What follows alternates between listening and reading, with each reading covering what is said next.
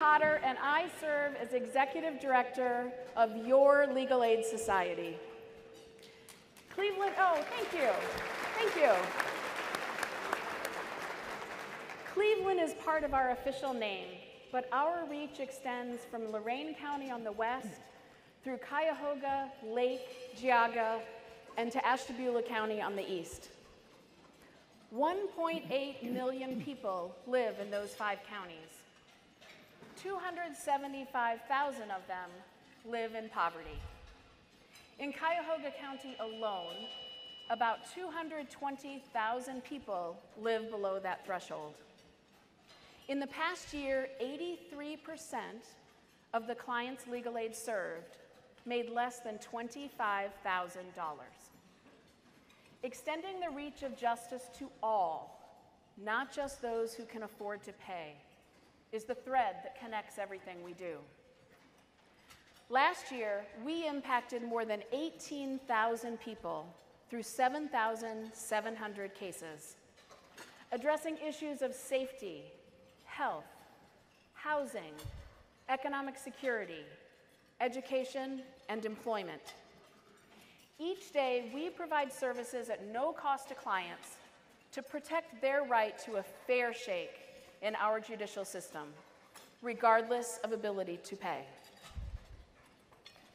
Hi everyone, my name's Karen Giffen, and I have the distinct pleasure of serving as the board president of the Legal Aid Society of Cleveland this year. While we are here today in this warm, dry space enjoying a meal together, within walking distance of us are community neighbors who are facing eviction. They're struggling with the health consequences of a legal issue that has spiraled out of control, frustrated because their child was denied access to school, facing an uncertain and scary future. Day after day, it's our job to reach out to people living on that margin. We meet them where they are to deliver the legal services they so desperately need. Now, many of us are familiar with the United States Supreme Court building in Washington, and the quote that's on the west side of that building. It says, "Equal justice under the law." But fewer of us notice the other side of the building. That quote says, "Justice, the guardian of liberty." Legal aid is where and when people need help, not only to provide equal justice, but to preserve and ensure all our freedoms, all our liberties. Today, we will share some statistics, present some wonderful awards, and look into the future of legal aid. But the single most important thing we really hope you take away from today is that each of you is a key person in legal aid's ripple effect in our community. Through your support, we stabilize a client's life at a key moment in time. That, in turn, creates stability for a household, and ultimately, legal aid fosters a stronger and thriving democracy.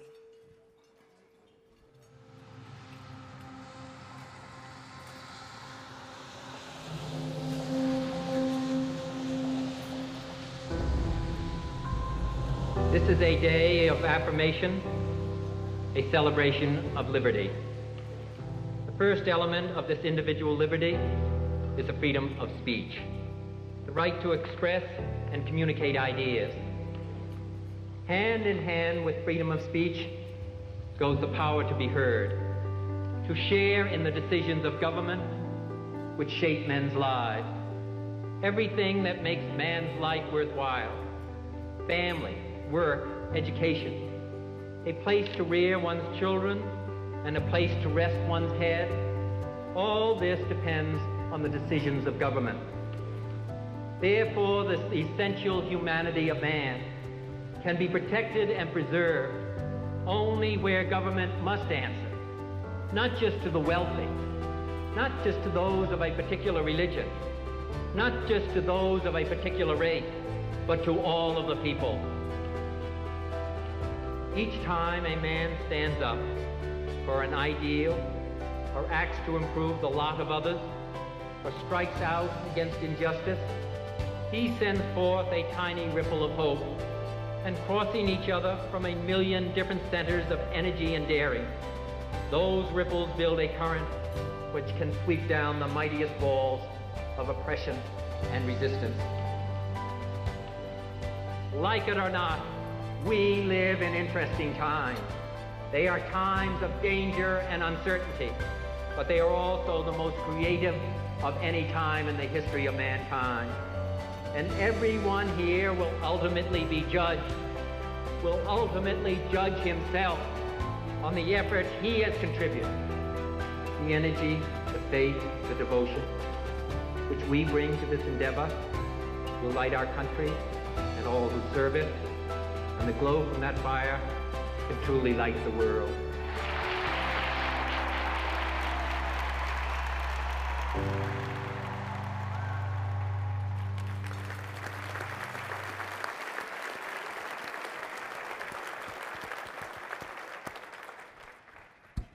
It chokes me up. Tiny ripples of hope. Each one builds on an earlier ripple. Each one can lead to future ripples. We have 80 people on the legal aid team creating those ripples. 45 attorneys who have an average tenure of 20 years, and 35 additional staff members. And we all like to root for the home team, don't we? Go Browns. That amazing video features our home team, our staff, our clients. And Northeast Ohio is lucky to have an extraordinary home team in the Cleveland Legal Aid Society.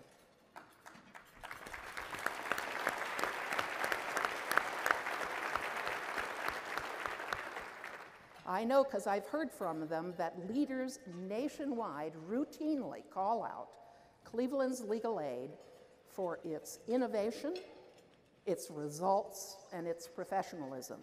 And when those national leaders want somebody to talk to other legal aid organizations, or when they need somebody to speak to national political leaders about civil justice, they call on Colleen Cotter and her staff.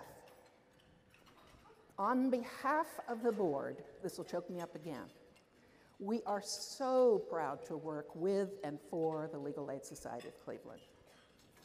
Thank you, Colleen.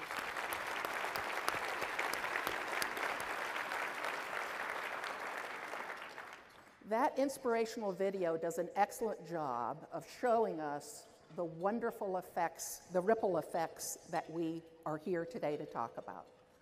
I want you to see these change makers, all of them, live and in person.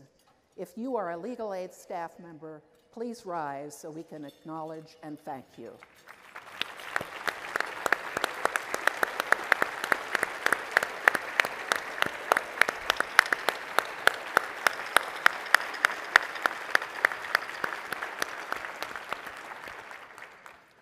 And now we want to recognize some specific staff members for their extraordinary work. You can read more about each of them on page 6 of your program book. The recipients of the Claude E. Clark Award for Outstanding Service are Philip Althouse, staff attorney,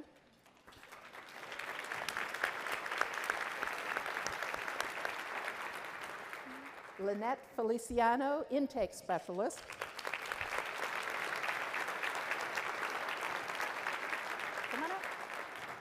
and Daniela Lachina, social worker.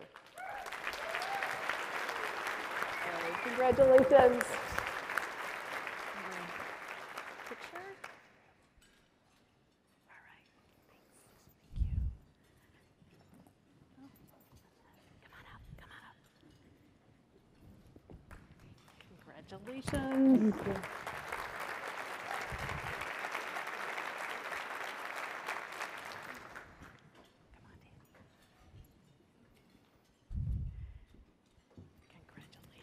All right, picture.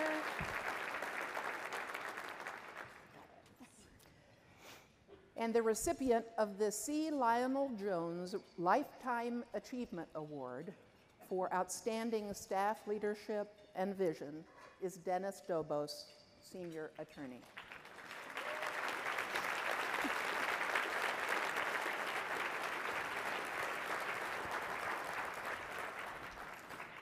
Where's Dennis? Come on, Dennis.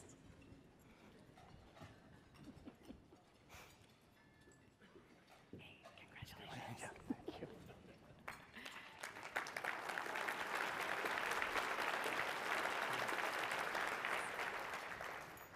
And that was Dennis, who actually received the award for Outstanding Staff Leadership and Vision. And apparently I need better vision. The C. Lionel Jones Lifetime Achievement Award goes to Marley Iger, who is Senior Attorney in Legal Aid's Paynesville office for 40 years.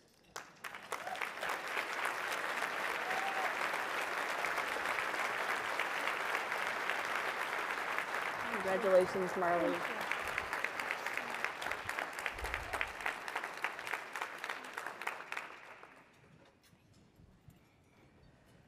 Award recipients, thank you, and can we all give them one more round of applause?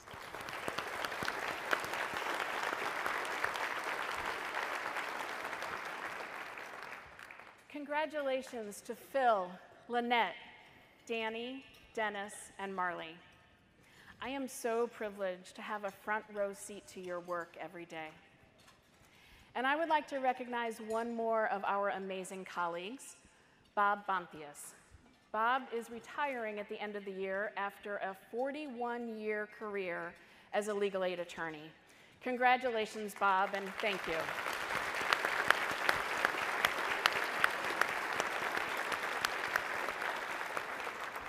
One big reason why our legal aid team is so good is because they are curious and innovative, always looking for ways to create change. We constantly ask, are we making our clients' lives better? For example, did we increase access to health care? Did our work lead to a home safe from violence? Did we prevent homelessness? Did we contribute to economic security? And the answer is yes, we did. I am proud to report that once again in the last year, our attorneys secured access to health care in 96% of cases where that was an issue. Secured safety from violence also for 96% of clients. Prevented 99% of evictions we handled. And we increased our clients' assets and income and reduced their debt by a combined $14.2 million.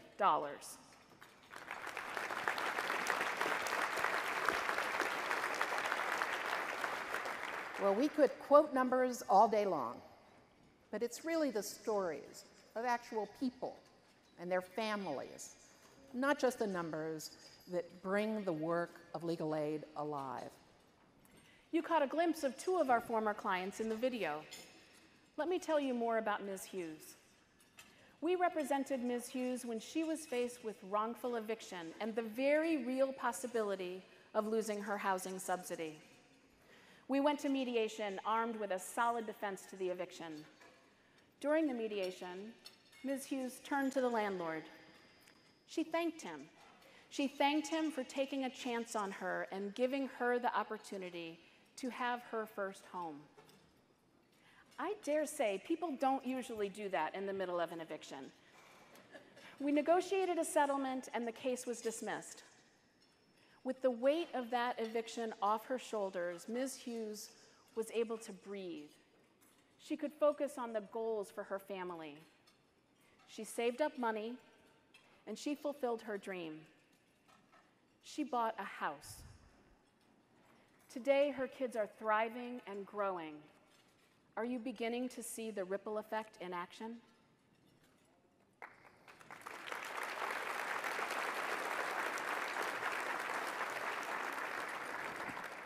You also caught a glimpse of Dylan McIntosh in the video. I met Dylan after he had received services from legal aid. I was at an event, and he was the bartender. And we struck up a conversation, and he learned that I was this year's president of Legal Aid. He shared with me that he would not have been able to graduate from Tri-C except that he got legal aid assistance. His legal aid lawyer helped him maintain his housing. Now you see, Dylan had grown up and aged out of foster care. He did not have a family network to help him become an adult. He needed help with a wage dispute and understanding his rights under a lease. Now, to those of us in the rooms who are lawyers, that sounds pretty simple, but certainly not to Dylan. The advice and help his legal aid lawyer gave him was crucial at a key time in his life. And we can tell you that he graduated from Tri-C. He's now at Cleveland State getting a degree in urban studies, and oh yes, he's thinking about law school.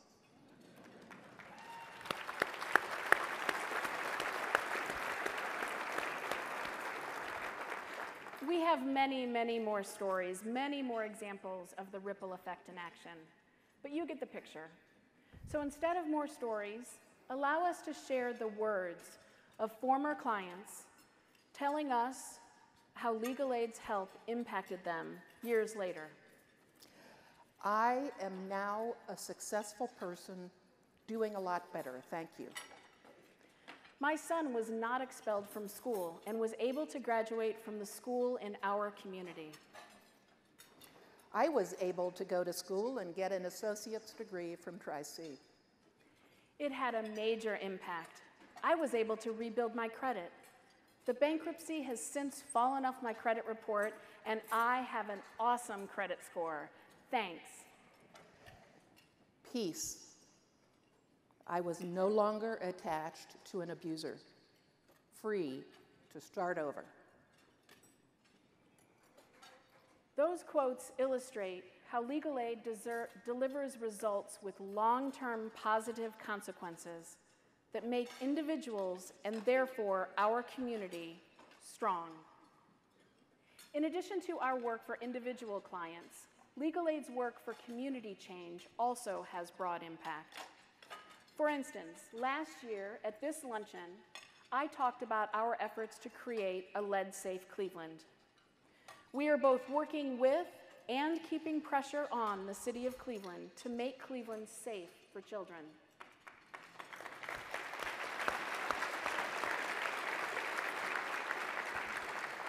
I am pleased to report we have made significant progress. As a result of our work, the city has now begun to place warning placards on properties when owners fail to remediate lead hazards. More than 300 homes were placarded in June alone. This is progress, but we have a lot more work to do. We will continue to focus on this issue, I pledge to you. We will work with partners, with funders, with the city leaders and community leaders until we do indeed live in a lead-safe Cleveland.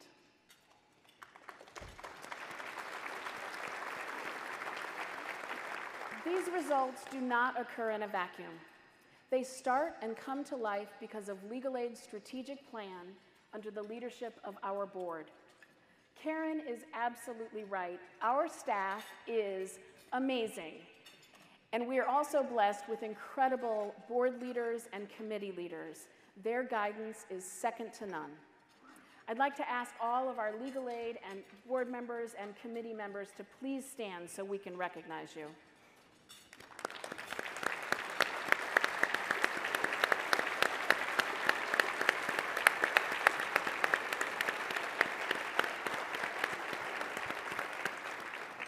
And I'd like to recognize 4 board members whose terms are ending this year. They have all been so engaged with legal aid, it really is hard to imagine the board without them. Special thanks to Pat Haggerty, Aaron O'Brien, Mary Jane Trapp, and President Emeritus Vanetta Jameson. Would Pat, Aaron, Mary Jane, and Vanetta please stand?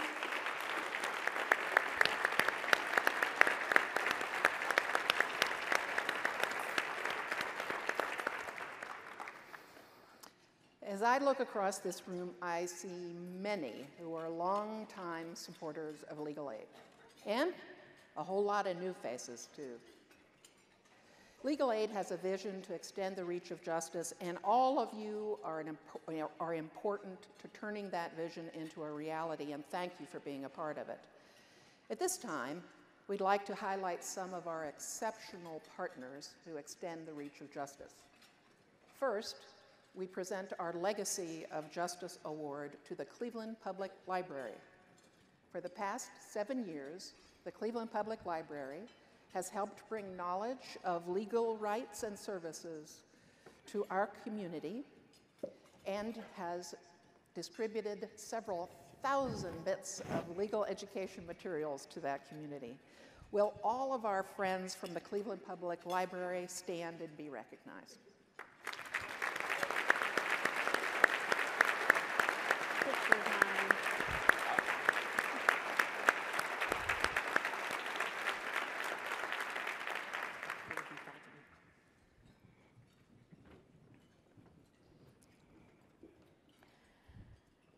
Our second award today is the Legal Aid Community Impact Award. Each of these partner organizations hosts monthly legal aid clinics for community members. They collaborate with us to identify needs. They spread the word about legal aid in our community. They extend our reach throughout our 5 counties, helping legal aid be where and when our clients need help. The recipients are Oberlin Community Services, Catholic Charities of Ashtabula County, and the Veterans Administration Community Resource and Referral Center.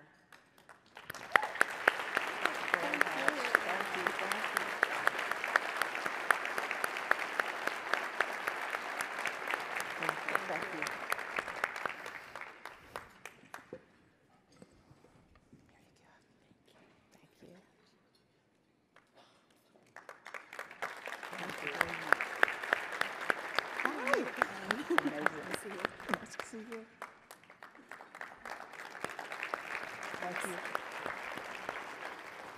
Will all of our friends from Oberlin Community Services, Catholic Charities of Ashtabula County, and the VA Community Resource and Referral Center please stand so we can recognize all of you? Thank you so much for your partnership.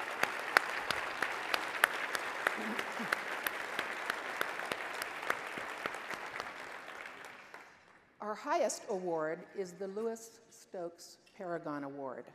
Congressman Stokes had a long history with the Cleveland Legal Aid Society. Among those ways that he contributed was serving on our board of directors.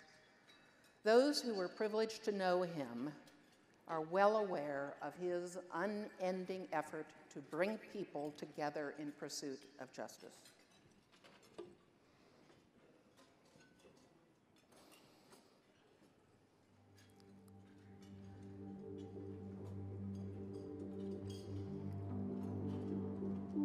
I've had a long personal relationship with the Legal Aid Society. Sitting on the board of the Legal Aid Society is an opportunity to help promote the good that society does in our community. They are doing an extraordinary job of providing access to equality under the law. And that, I think, is so important as a lawyer.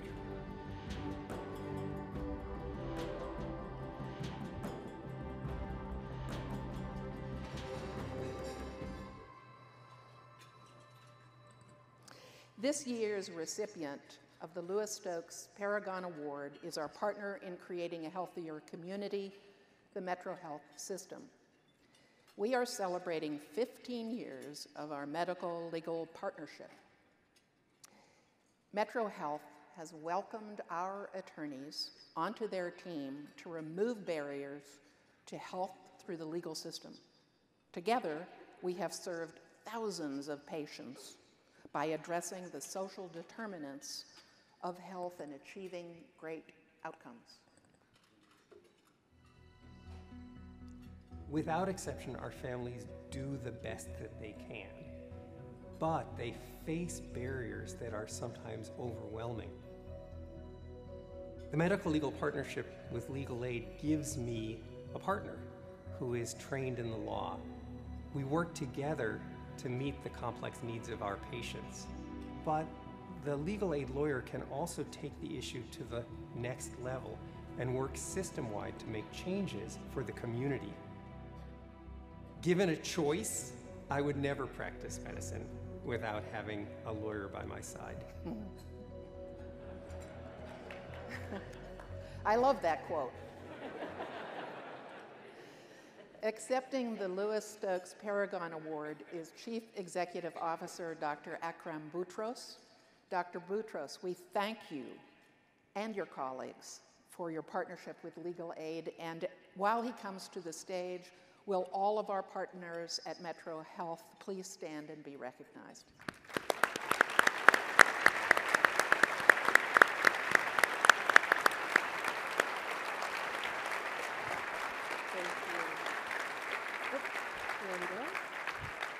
You've done this a few times.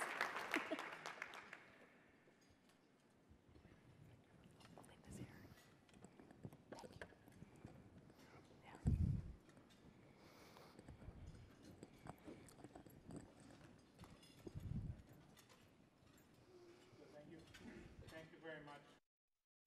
Colleen. Oh, wow. I was using, I guess, my indoor voice before. So thank you very much, Karen and Colleen. On behalf of the MetroHealth System and its 7,700 employees, we are honored to walk in the path laid by Congressman Louis Stokes. Congressman Stokes, the gentleman from Ohio, a champion of the poor, used his influence to create and expand jobs programs, health clinics, and housing and urban development. He was a true champion of the poor. This award, which MetroHealth is incredibly thankful for and humbled by, belongs to the MetroHealth employees who are here today and their 7,700 colleagues, most of whom, thankfully, are hard at work right now in dozens of places across Cuyahoga County and beyond. They, like Congressman Stokes, are champions of the poor, of the uninsured, of the sick, the injured, and the thousands of people in need of an advocate, in need of a friend. Like the Congressman, this is more than a job. It's a calling. And it has been that way since the day MetroHealth was founded, 181 years ago.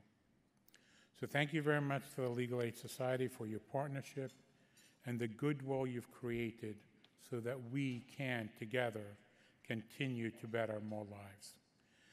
As Robert Kennedy said on the video, each of us is standing up for ideals, acting to improve the lot of others, striking out against injustice. We are sending forth ripples of hope. These ripples are growing stronger, accomplishing more, lifting all of us, especially those oppressed by injustice. Thank you very much. Thank you so much. Thank you very much. Thank you very much.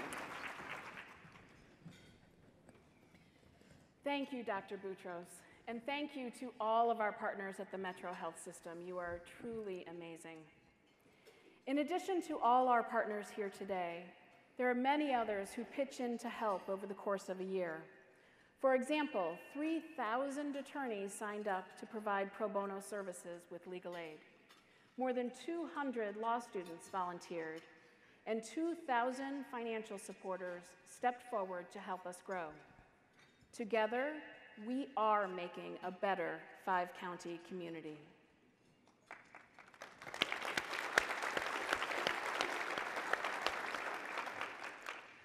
We want to talk now about the future of legal aid the future of our clients.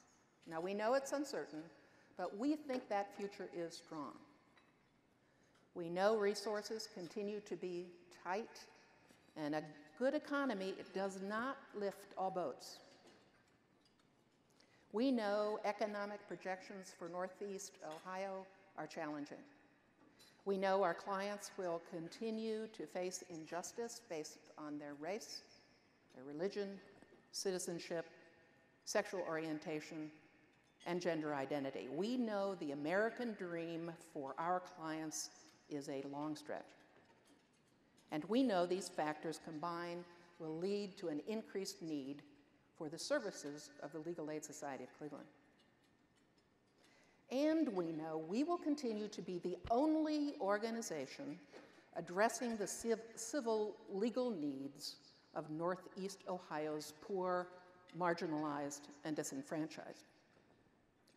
We will remain the one organization that can use our justice system to tip the scales between shelter and homelessness, safety and danger, economic security and poverty.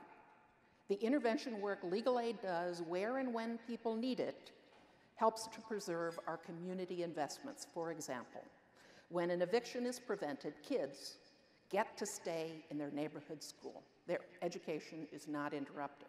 And when a survivor of domestic abuse is able to separate from her abuser through a divorce, she becomes much less exposed to stress and danger.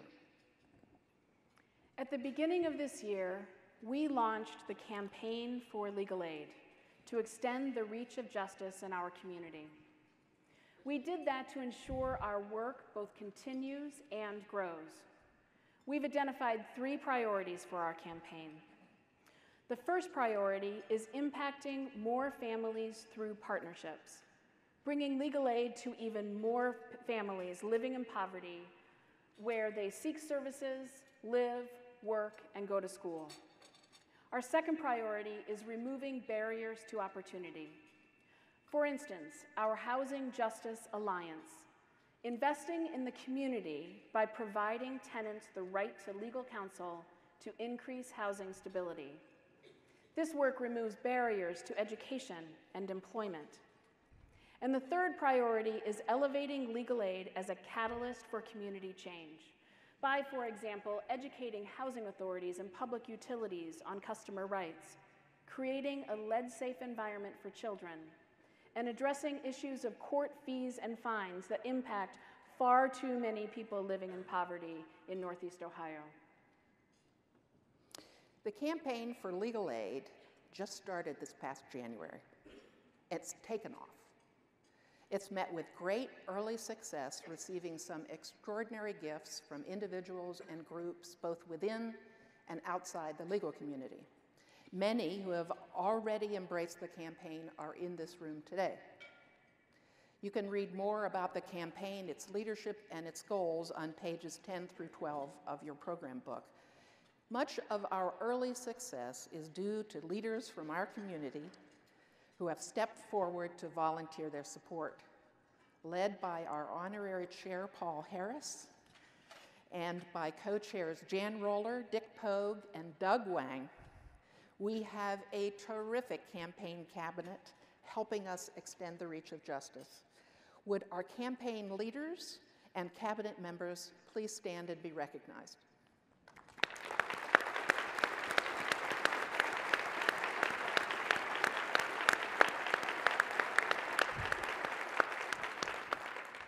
You've heard much today about our Ripples of Hope, and now you can be part of this effort and create your own ripples. At this time, I am proud to introduce a team of individuals from a variety of backgrounds who have a special message.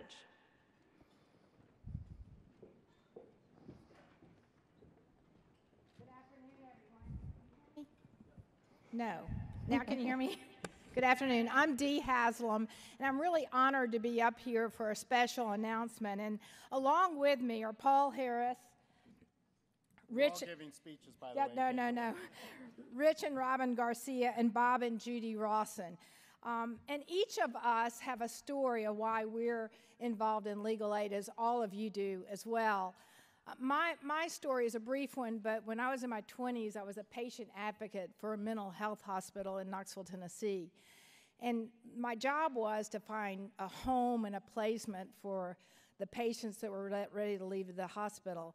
And without legal aid, there was no way that was going to happen. So it was really fortunate to have that early introduction to the great work of legal aid. More recently, our players have come to us and want to get involved in social justice causes. And what better organization to team up with legal aid here in Cleveland to help with opportunities and to reduce barriers for those individuals. So we're really excited about that. But what we're most excited about today is all of us are teaming up together to offer a $40,000 match for every dollar you give today and now through December 1st. So in your packets or somewhere on your table, you'll see this card. So you can text or you can fill out this card and we'll provide the match. And we're really happy to do that for you today. As well as, don't forget the long-term vision. And on this card, if you want to give to the long-term vision, that would be outstanding as well. So thank you for your time today. And on behalf of all of us, we're really happy to be able to provide this support. Thank you.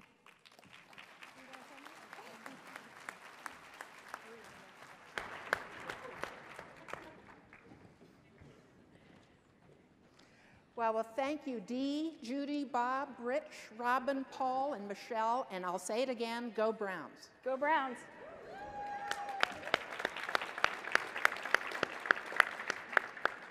Please do give by December 1st. Your support will extend our reach to more people in our never-ending quest to remove barriers. Your ripple will foster the next one. It will promote family stability. When that happens, families begin to escape poverty. And that goes directly to the ultimate ripple, a stronger community. Together, our job is to make those ripples. At Legal Aid, we're going to do that by hiring excellent attorneys and staff and give them the resources they need to get great results on behalf of our clients. Thank you for the time, talent, and treasure you devote to our mission. Together, you represent the very best of what we can all do for our community. At the outset today, in the video, you heard a clip of a Robert F. Kennedy speech. His words, spoken 52 years ago, still resonate today. Each time a person stands up for an ideal or acts to improve the lot of others, or strikes out against injustice, they send forth a tiny ripple of hope. And crossing each other from a million different centers of energy and daring, those ripples build a current which can sweep down the mightiest walls of oppression and resistance. Let's answer Robert Kennedy's call to action. Let's together build a current extending the reach of justice. Thank you.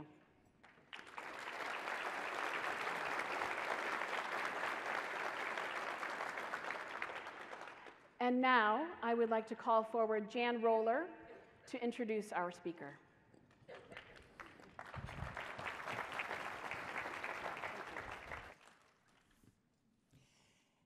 It is my honor to introduce today's keynote speaker, Deval Patrick, the former governor of Massachusetts, and I'm proud to say, my friend.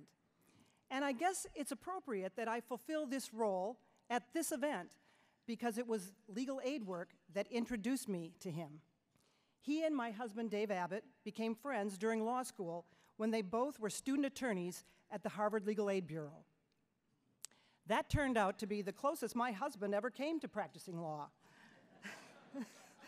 But it launched Deval's on a distinguished legal career, a federal court clerkship, attorney at the NAACP, Legal Defense Fund, head of the Civil Rights Division of the U.S. Department of Justice, general counsel to major corporations, and partner in major law firms. But in 2005, he made a decision that took the political world by surprise when he announced that he was running for governor of Massachusetts as his first ever attempt at public office. His long-shot candidacy turned into overwhelming victory on the strength of his skills and personality that were already apparent in law school. His intelligence, charm, empathy, eloquence, and cooking ability. Wait, I'll come back to that in a second. Deval had all of these qualities when he arrived in law school, honed by having grown up poor on the south side of Chicago and winning a scholarship to a private school outside Boston, and then to Harvard College, and then Harvard Law School. All of his life experiences, and I've only touched on them, have made him an exceptionally capable leader. So capable, in fact, that no matter what organization he has previously led, and no matter what he might possibly lead in the future, I can say with total confidence that it will never have been led by a better cook. Yes, it's true. Many a time during law school, Dave and I would have dinner at Deval's, where he would whip up some delicious treat after another. So memorable were they that I recently went to my recipe box at home and pulled out this, a piece of paper headed Law School Memorandum with the date March 5th, 1982. It's Deval's recipe for chicken fricassee with white vermouth sauce. It's fantastic. And I know his remarks today will be too. Please welcome Deval Patrick.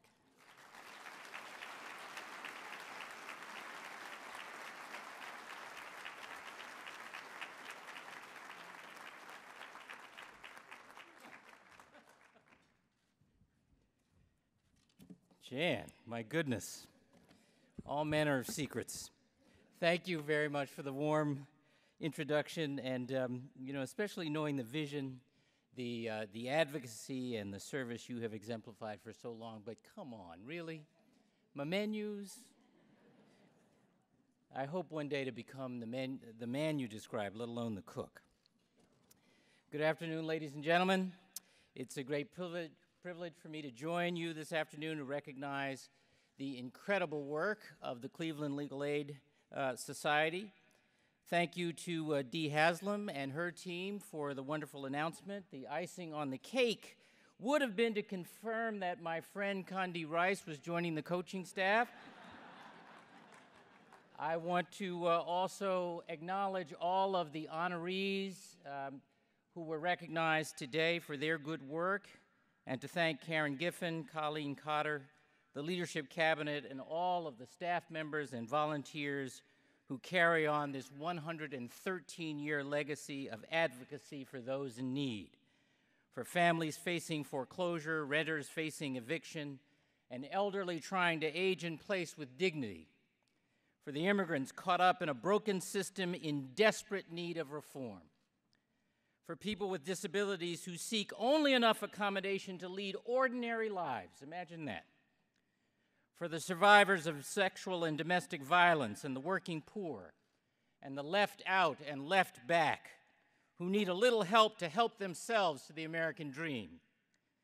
And thanks to all of you here who support the work of the Legal Aid Society. You don't have to be a lawyer to appreciate the importance of the rule of law, just ask Dave, or the civic commitment America has made to justice for all. Thanks for stepping up. The ripples of hope you create strengthen not only our communities, but our democracy. And yet many of the gains, much of the momentum your work helped produce is up for grabs. Today, our national commitment to social and economic justice feels uncertain. The self-evident truth that all people deserve life, liberty, and the pursuit of happiness seems a long way from settled in the American mind.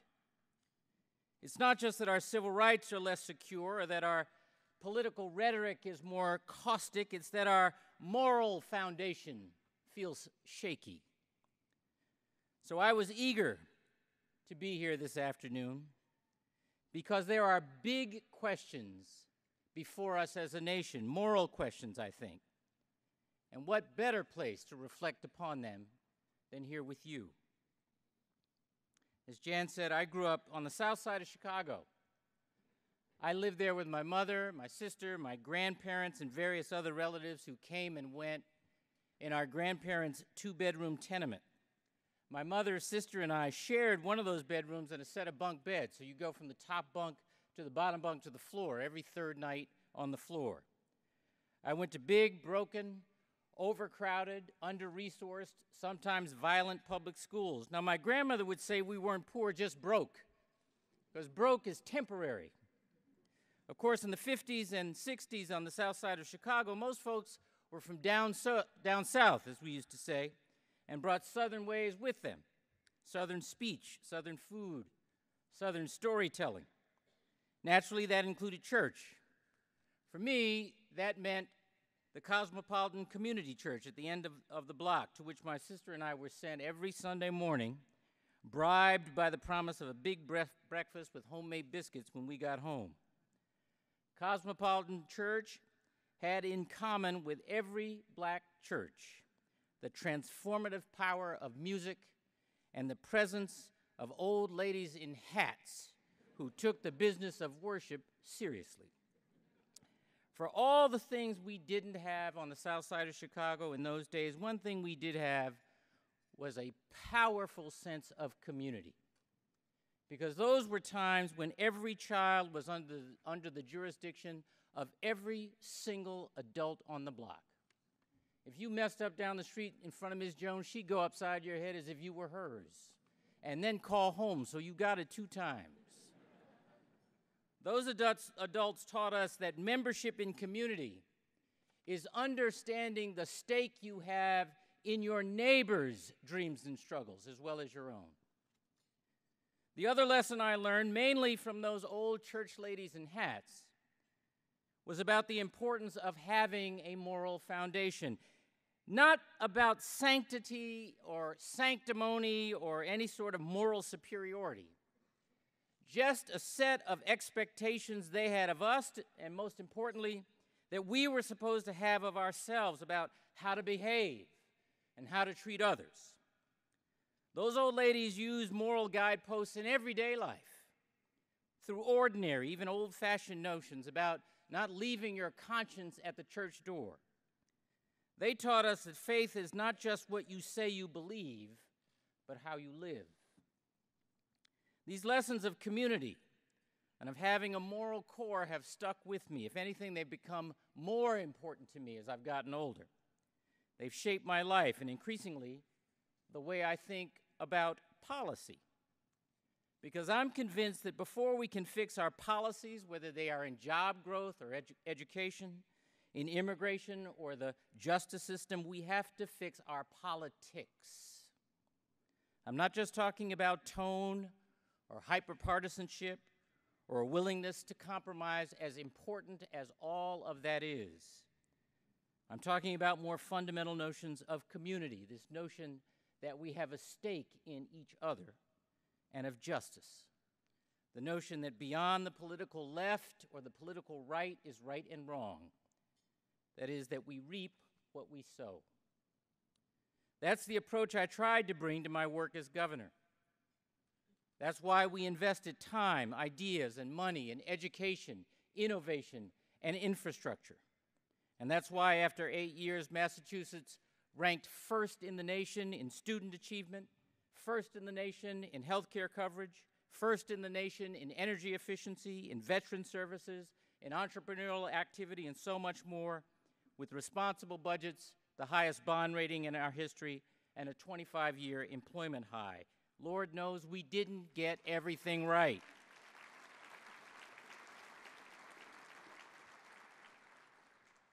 Let me say it over your applause. We didn't get everything right. No mortal ever does. But I can confidently say that we worked hard to do all the good we could, in all the ways we could, for all the people we could, for as long as we could. We tried to leave things better for those who came behind us, because I know and you know that we reap what we sow. A couple of weeks ago,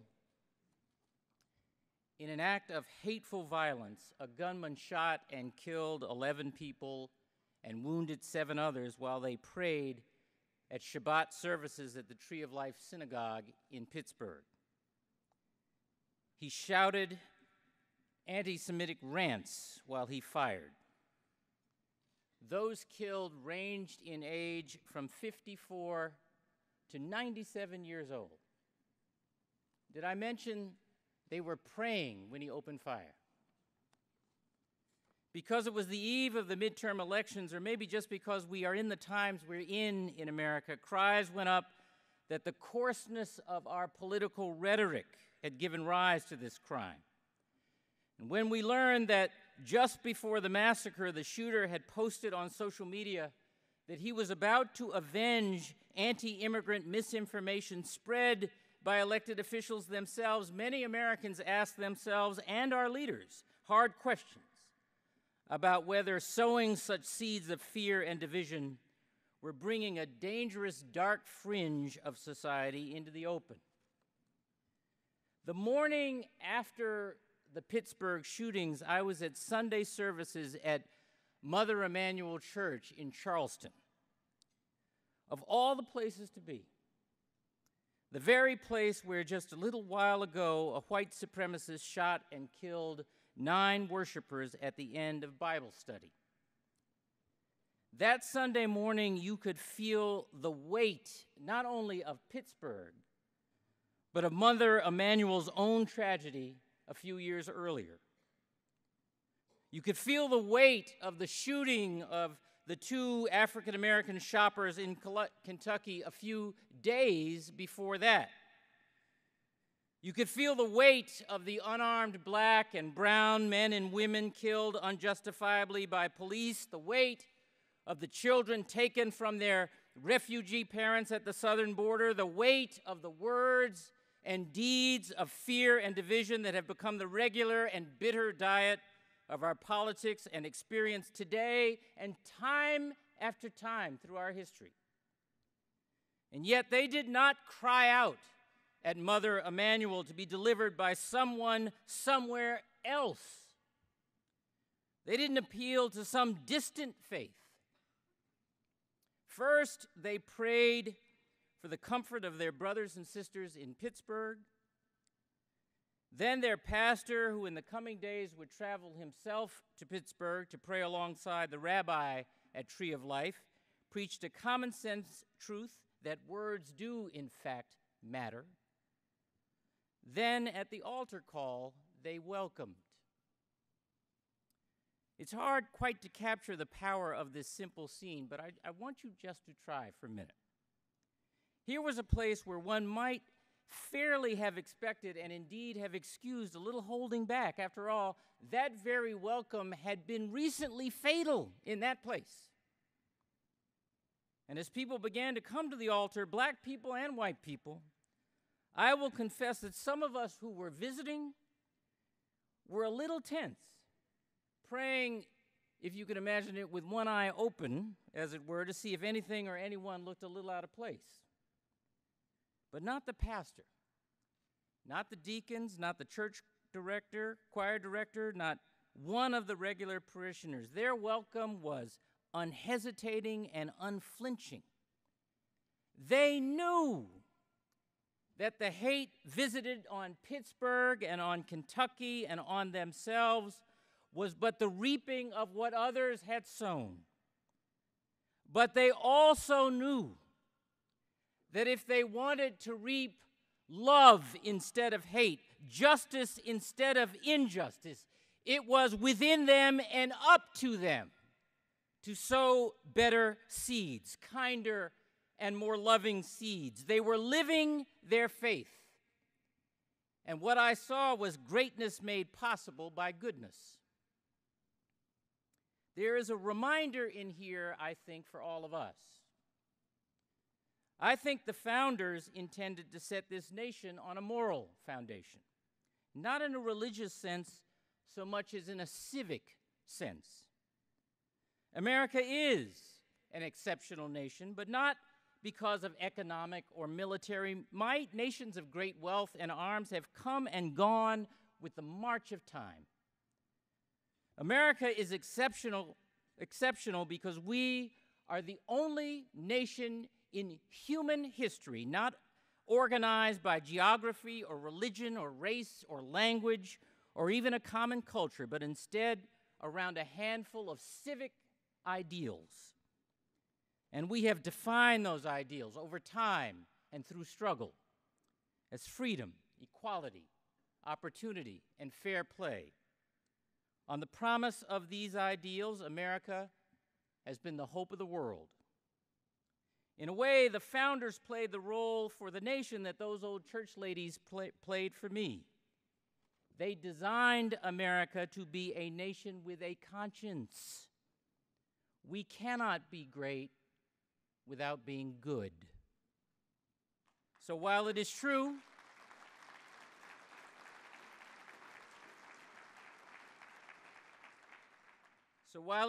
that our economy is strong and our military is powerful, while it is true that we have dazzling achievements behind us and extraordinary potential ahead of us, America is yet to be all that we were meant to be.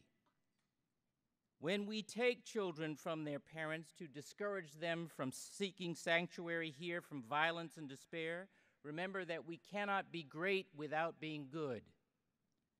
When bullets fly in houses of worship or in schools or in nightclubs or in grocery stores, and our leaders choose the slogans of the gun lobby over the lives of innocents, remember that we cannot be great without being good. When unarmed black and brown citizens are shot down by unaccountable police, when our justice system is not yet consistently just, remember that we cannot be great without being good. But it's not just today's headlines that ought to trouble us. Consider the everyday neglect that has become a part of our routine and expectation. When we are in the midst of a knowledge explosion, where only the well-prepared will excel, and yet we continue to let public schools fail poor children, remember we cannot be great without being good. When the economy moves on and leaves broken communities and broken families behind, and the best we offer are either empty slogans or a shrug, remember that we cannot be great without being good. When we can always find a way to afford a weapons system the military doesn't want, but not the health care a young family needs, remember that we cannot be great without being good. When we choose a power grab over a fair vote or the wishes of the wealthy over the needs of the weak, remember that we cannot be great without being good. Instead of spattering our civic square with mud, instead of fueling extremism and hate with a barrage of tweets and a 24/7 cycle of outrage, how about we try a little old-fashioned love of country? By which I mean love of what really makes America great. I don't know when patriotism got reduced to lapel pins, flyovers, and questions about whether pro football players should take a knee. In America, patriotism demands conscience. It demands sacrifice and generosity. It demands grace.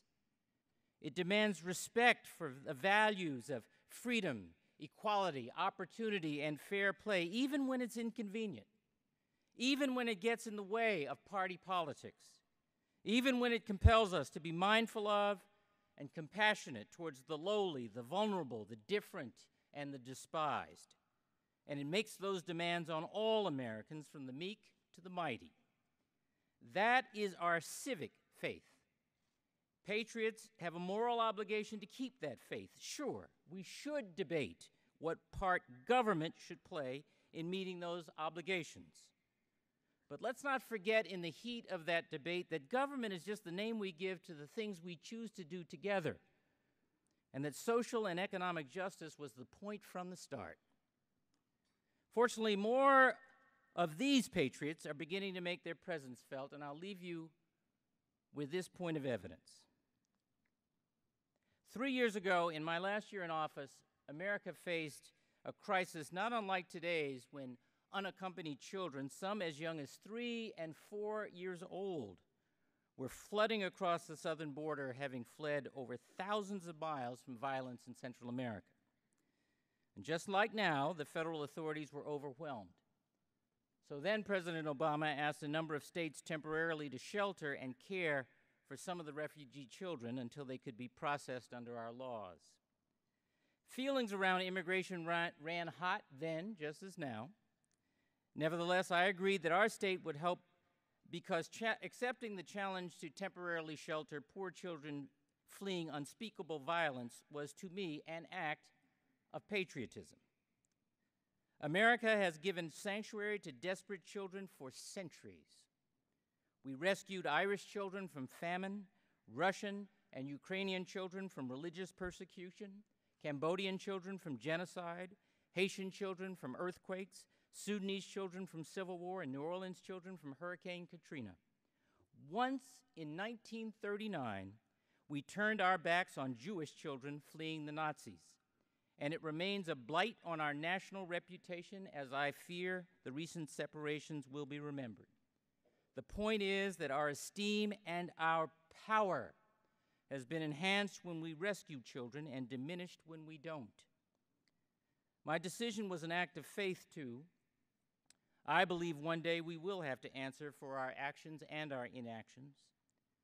My own faith teachings are very clear about how we are to treat the least of these. Every major faith tradition on earth charges its followers to treat others as we ourselves wish to be treated. Still, I knew that our offer of shelter would be controversial.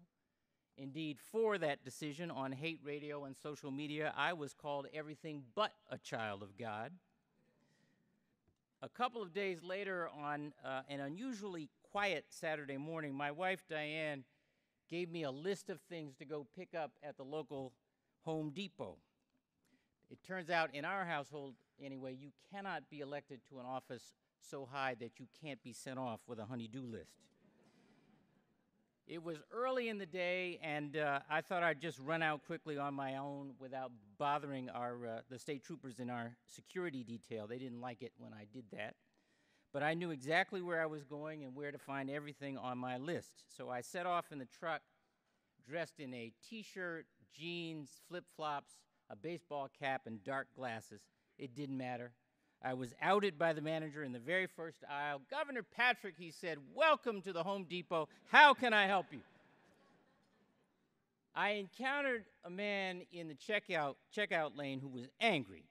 And he wasn't hostile or threatening. He was just really, really mad and loud.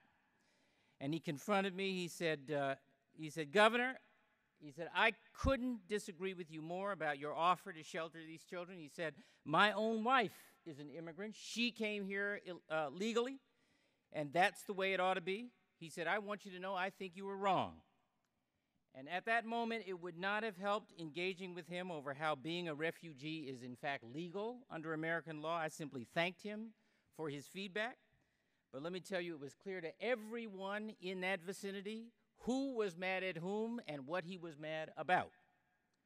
I had 6 other encounters on the same subject in the store that morning. In each of the others, someone came up and whispered, "Governor, I'm with you."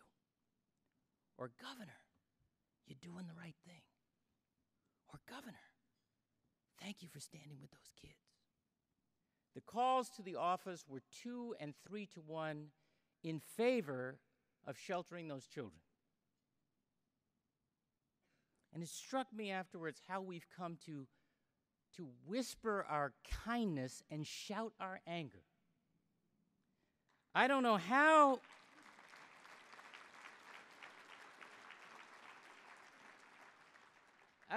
we've come to this, if it's our reality TV culture or shock radio, I don't know what it is, but I do know it's upside down. I think it's time we learn to shout kindness, to shout justice, to shout compassion. Blessedly, we're starting to see more and more of that across this country. More and more people coming off the sidelines and standing up for America at her generous and optimistic best. From women who are demanding to be treated with the respect and decency everyone deserves. From survivors of domestic violence and abuse demanding to be seen and heard and believed. From the black and brown people who are demanding consistent professionalism and the presumption of innocence from police. From students who are demanding that we choose their lives and safety over the proliferation of military weapons in civilian hands. From all those lawyers, maybe including some of you, who showed up in airports after the Muslim ban, demanding respect for the rule of law. Black Lives Matter, Time's Up, Black Girl Magic, Occupy Wall Street, Families Belong Together. At any given time, on any given issue, they may make us uncomfortable. But they, in this time, have taken to the legislatures, to the ballot boxes, to the courtrooms, and to the streets to lay claim to this democracy and ultimately to the American conscience. And they, in this time, are depending on the Legal Aid Society of Cleveland. And so are the rest of us. So keep it up. Thank you for having me.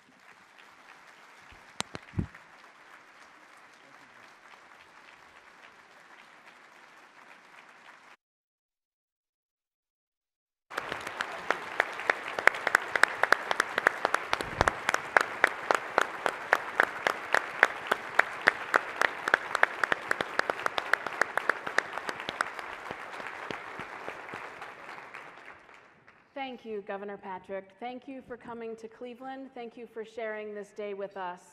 And thank you to all of you. Go forth and build a wall of ripples to tear down oppression. Thank you and have a great day.